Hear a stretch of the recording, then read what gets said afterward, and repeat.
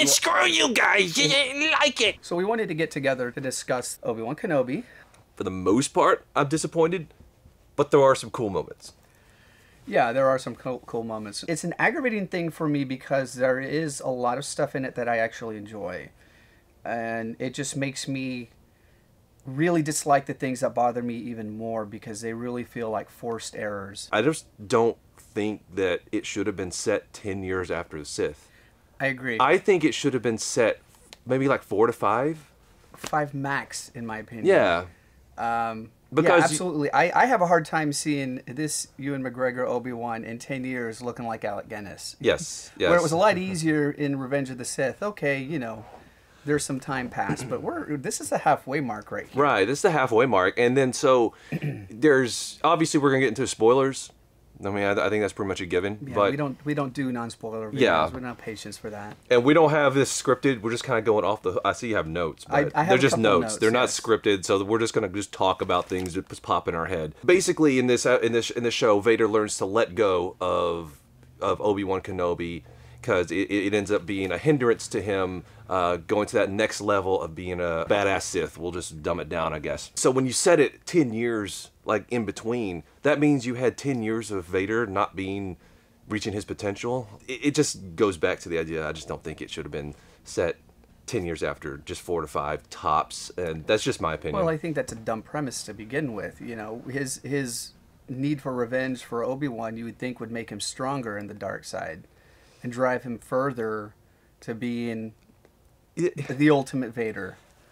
You know, that's not the way they put it, but I think that makes a little bit of sense. There's a lot of ambiguity when it comes to like the Force and, you know, character motivations in Star Wars. It's like, okay, yeah, the dark side relies heavily on those really, you know, strong emotions like anger and fear and the need for revenge. Maybe there's, you know, a part of Vader that's just attached to Obi-Wan Kenobi, not just because of just pure revenge, because as we saw, and I guess we're just jumping the gun here, but when that very last episode, you could see that Anakin was coming through. That's true. And the way they really portrayed that was when the blue went over his face. I liked that. Yeah, yeah. It's not all about revenge. Maybe he still has just a little bit of... I don't think that ever left, though. I think when Luke sensed it in him, he was sensing something that had never truly left him. Yeah, so maybe. That doesn't mean that you're not going to have an all-powerful Vader. I mean, look what he did in that last episode. Yeah, but you can try, but maybe not succeed. Like, the Emperor's trying to let him go of Kenobi because he knows that that's his weakness. Like, because he knows that there's just a tiny fraction that actually still cares about Kenobi. There's certain things in the original movies that were left unsaid, kind of implied, and I think that was taken advantage of in this series, specifically Obi-Wan and Leia's relationship. That was never really stated that they didn't know each other, but it's kind of implied, and it's kind of jarring to watch Obi-Wan and then go back and watch that original trilogy at this point, you know, because when Obi-Wan dies, I mean, heck, at this point, if you take this as canon, she knows Obi-Wan better than Luke did. There's no, like, grieving. When Obi-Wan sacrifices himself, who is the one that's sad? She's consoling Luke. She's not sad herself. They took the part in A New Hope where Luke first comes in and he goes, "I'm here with Ben Kenobi." Ben Kenobi, and she's all excited, like she knows who he is. And I think they took that as a way of saying, like, oh, she knew who he was this whole time. Yeah. It's weird, and it is a little jarring when you watch the rest of the movies afterwards, because you're kind of like, that doesn't really jive very well, especially for someone who's new to Star Wars and they watch this and then they watch the original trilogy. They're going to be like, something's not right here. Here's the thing. It really should have just been Obi-Wan versus Vader. Like, if you're gonna make a series like this, which you know, you probably don't even need to make it anyway, but if you are, just make it about Vader and Obi-Wan, and hell, just make it like 4 episodes if you need to, 3 episodes, make it a movie if you need to. There's a part of me that likes the idea that maybe he's turned away from the Force just because of I'm thinking like he feels so much grief, he feels so much guilt over what happened. You know, maybe he turned himself off on the Force because he was afraid that if he dwelled on these emotions, like, it would turn him to the dark side. He would start going to the dark side. So maybe he just kind of like, you know what, I just need to distance myself from the Force in general and just kind of like, I'm okay with that. But in the first episode, there's so many contradictions. Because, okay, yeah, he does that. He buries his lightsaber, but then he says that Luke needs to be trained. That doesn't make any sense. No. He also says that he's there to protect Luke and watch over Luke. Why are you going to do that if you're not using the Force and have your lightsaber? Yeah, no. It doesn't make any sense. The motivations bother me, especially in that first. They're all over the place, aren't they?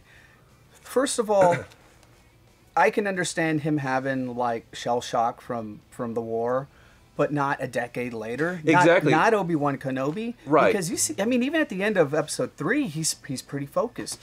And it's weird too, because even in this one, it doesn't seem like he's lost his focus. He's arguing with Owen, saying, "We've talked about this. When the boy's ready, I need to train him. That's what I'm here for." Well, he says, and he needs to be trained. But like, who else is? Of course, who else would it be other than Obi-Wan? But you've turned yourself off from the Force. But the scene right before that with that Nari Jedi. He's like, the Jedi are over. The time of the Jedi are over. Just go away and lead a normal life. It's like, okay, yeah. If the Jedi are over, then why are you so focused on trying to train a new Jedi? It's all. I really wish they wouldn't have had that scene with that. I guess he would have been a youngling at the time. That Jedi that found him. What would have been a little bit more interesting, honestly, is.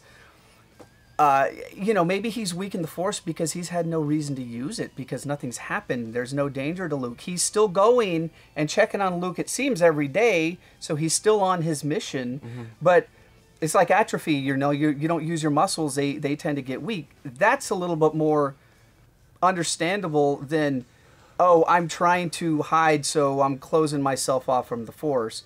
But also that, his attitude would have been more the stuff at the work. You know what it kind of reminded me of? It kind of reminded me of the beginning of Joe versus the Volcano, where all those people are just kind of slowly drudging their way to work every day. Like that job has just beat them down, and the average person's life every day going to work just to feed your animal and have a little bit of extra money just wore him down over a decade, and that's why he is the way he is. Instead of having this high-flying, exciting Jedi life, it's like, oh, this is what regular people do. Well, I mean, I'm okay with him just basically accepting, like, it's over.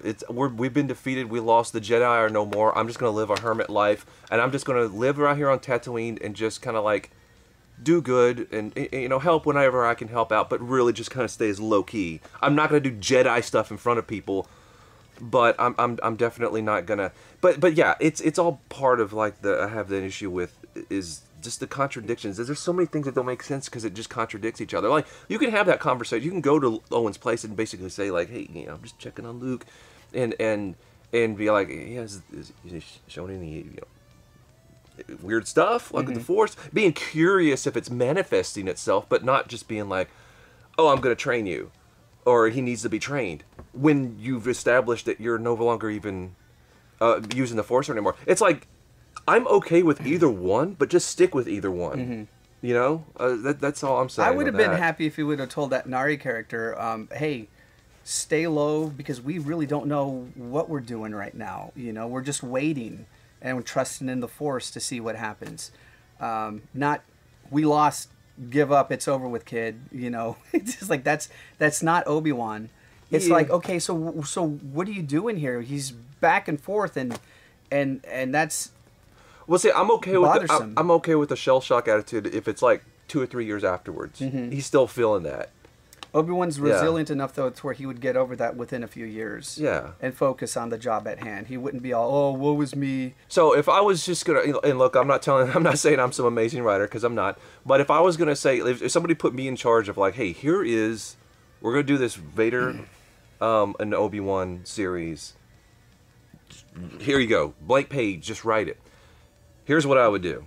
Okay, what's it going to be about? In Return of the Jedi, when Luke is trying to redeem his father, and Vader says, Obi-Wan once thought as you did. Yeah. Obi-Wan once thought as you did should be the premise for the entire series. Yeah. That's what it should be. It should be like, okay, it's a couple years after Revenge of the Sith, Obi-Wan thinks that Vader's dead. Anakin is dead. Then somehow, some way, he finds out. Oh no, this guy running around in a big, scary black suit. That's Vader, and he's still alive.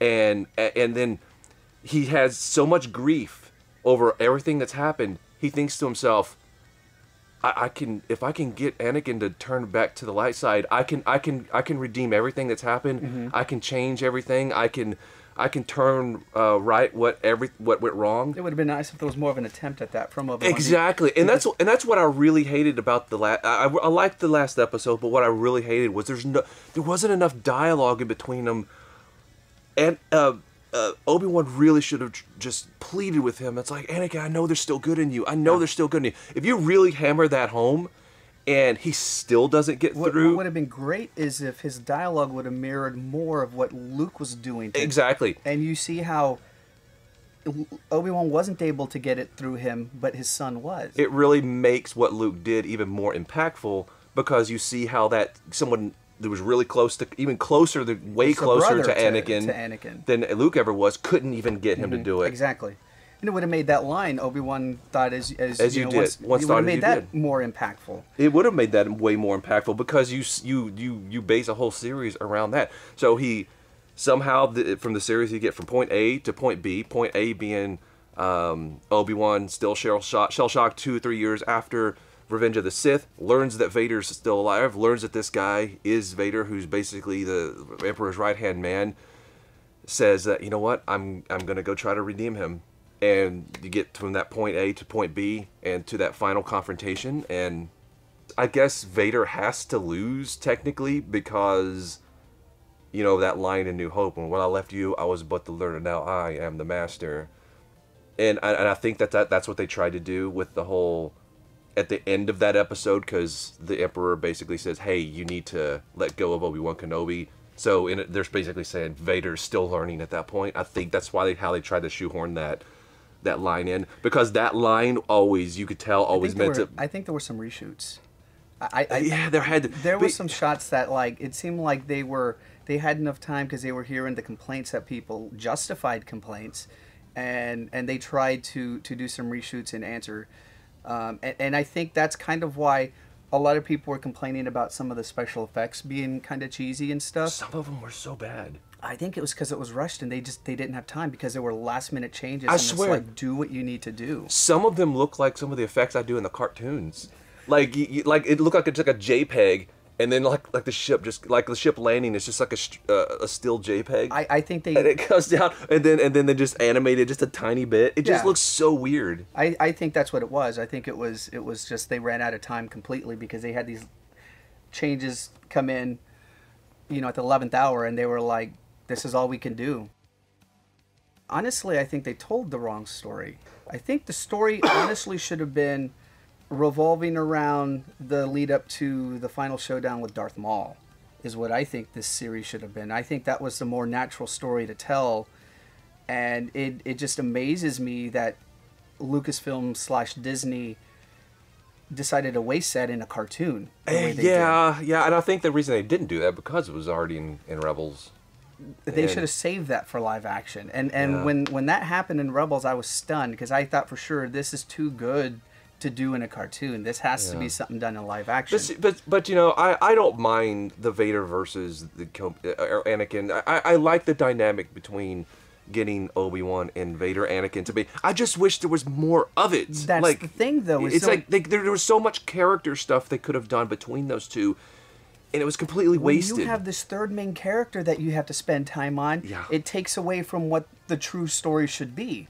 And that's the thing that really kind of made me really have negative feelings about the Reva characters, is they kept saying, look over here, when you wanted to look over here at the guy who's the series is actually named after. And especially in that last episode when they're having that fight, and then they cut back to Reva on Tatooine. Reva has nothing to do. That was so jarring. They have nothing to do to go.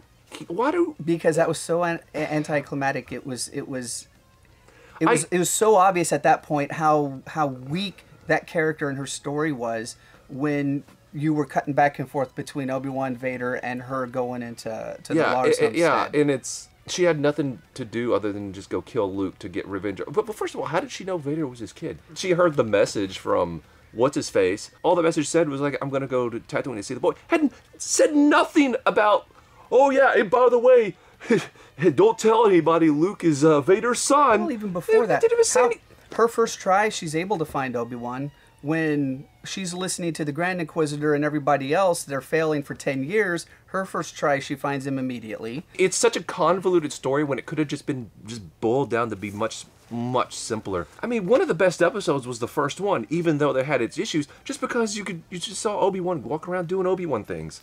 And there was so much cool character exploration they could have done with his character if there was more time. They only had 6 episodes, and they're wasting it on this completely unrelated storyline. You know what the funny thing is? A youngling who survives, who is bent on revenge, trying to hunt down Vader, is kind of an interesting story in and of itself. It just didn't have to be wedged into Obi-Wan Kenobi. Or if it did, in a much better way. Stop! I gotta go get a drink. That character also, like, you saw her story arc coming a mile away. I didn't find her threatening in the least. Why do all the other ones look like creepy aliens? Exactly.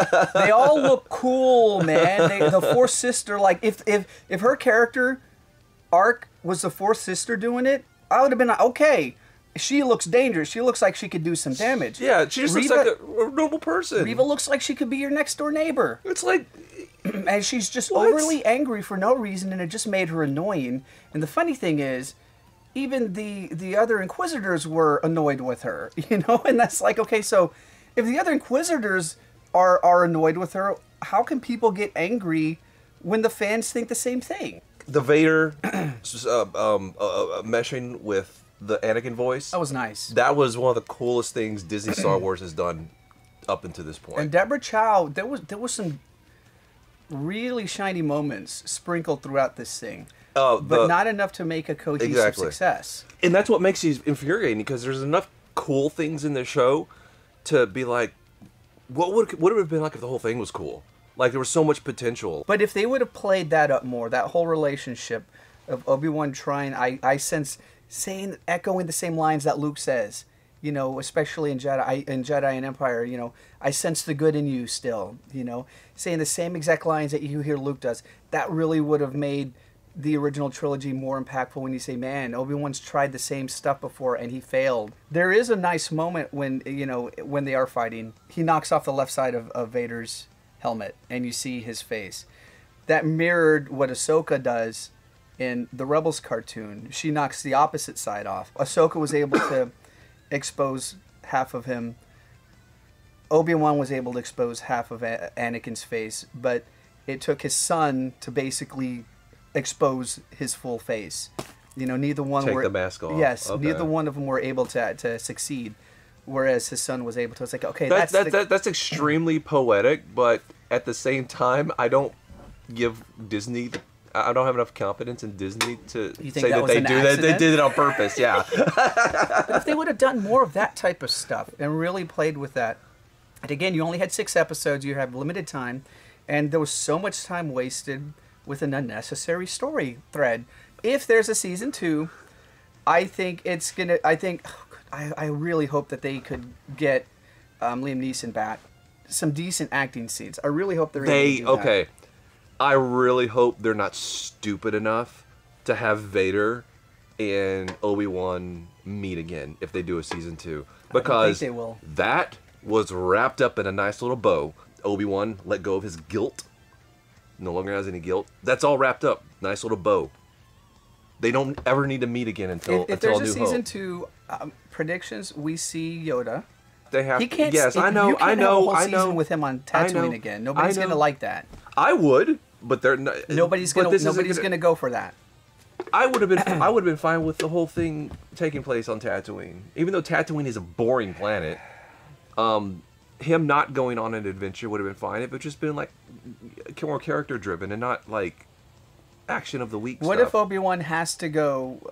There's a meetup with Yoda, Because they did find out that Mace is alive, so they all are going to get together to kind of see what's going on. So 3 of the strongest Jedi survived, and they don't do shit. Luke stows away on his ship, and that's why he's. I love it already. That's why he says this place looks kind of familiar to me. It's like, well, how does it look familiar? Maybe because he was looking out the window, you know? I don't know. Wait, when does he say that in New Hope? He says that in Empire. Oh, that's right. This place looks awfully familiar. Oh my God! Somebody at Disney is watching Empire right now. Sees that line and go, guys, I got it. We got season 2. Oh my God! Yeah, I don't know. and then at the end of it, they just tell Luke, "Hey, don't tell anybody about any of this. Just pretend like hey, if we ever meet again, just pretend like you don't know me." A lot of missed opportunity, a lot of wasted space and time on characters that nobody cared about. Oh, this is a legitimate idea for season 2. Okay, so you know how like Obi-Wan has to be trained in order for his like consciousness to survive in the Force. Yeah. And obviously Qui-Gon did too. Yeah. And how it's kind of bullshit because Anakin just like became a Force ghost with no training because he was obviously Sith the whole time. I'm kind of wondering how they pulled that so off. well, we find out in season 2. So Obi-Wan is getting trained by Qui-Gon, and then Vader finds out, hey man, these assholes are actually on Tatooine. He finds his notebooks. Yeah, no, he's on Tatooine, and like he goes in the cave. He's about to like, finally, I will end you, Obi-Wan. He's like, no, wait, I can teach you how to survive death. And then so they spend the next few episodes just like, it's like, whoa, okay. Well, then they call a truce. Dude, this is like bad. Like this is bad stuff, man. This is not good. Well, good. It fits right in. I think that would have been the only thing to justify this season is, you see that kind of attempt for Obi-Wan. I think you're right. It's the attempt by Obi-Wan to kind of bring him back, and it focuses 90% on that. 90% on that. Instead of what we got, where it really did almost seem like an afterthought. In a really series was. called Obi-Wan Kenobi. Sometimes I think writers, like real, like big time Hollywood writers, I think sometimes they can get kind of caught up in just trying to be like, prove how clever of a writer they are. Yeah. As opposed to just like, what's a story that makes sense? And also, I will say that there has to be a lot of bullshit with, especially a company like Disney, but any studio, coming back and being like, that's good, but we have got to have these beats in it. We have got to have this in it. We've got to have that in it because this is going to get us subscriptions. It's got to. This is too boring. It just half the season is set on Tatooine. We can't do that. We got to go on adventures like it. No, I hear you. We gotta. They just have makes they sense. absolutely have their hands in it. And I would not be surprised if like a lot of the reasons why some of these shows like the scripting is just so convoluted, especially like in this life. I bet you anything it's like there are multiple people within the hierarchy of Lucasfilm and Disney throwing their 2 cents in, being like, okay, yeah, but I want this, and then I want that. Right. And then so, as a writer, you have to be like, okay, now I got to connect this dot to this one, to this one, to this one, to this one, to this one. I wasn't planning on having that in there, but I have to now shoehorn this in there. All right, well, cool. I guess if you liked it, then good for you. At least you got something out of it. I don't know. I guess we're both kind of like. I'm happy for you, and I'm kind of jealous because I really wish that I could say this is one that is like put in and watch over and over again. I don't know if I could watch it again. I might watch clips again. Clips. Yeah, hey, edit our own like 30-minute version. Yeah, dude. And screw you guys. You didn't like it. Now, let us know what you thought about the series below. Yeah. Comment and all that good YouTube stuff because it helps out anyway. Peace. Yeah. Have a good day.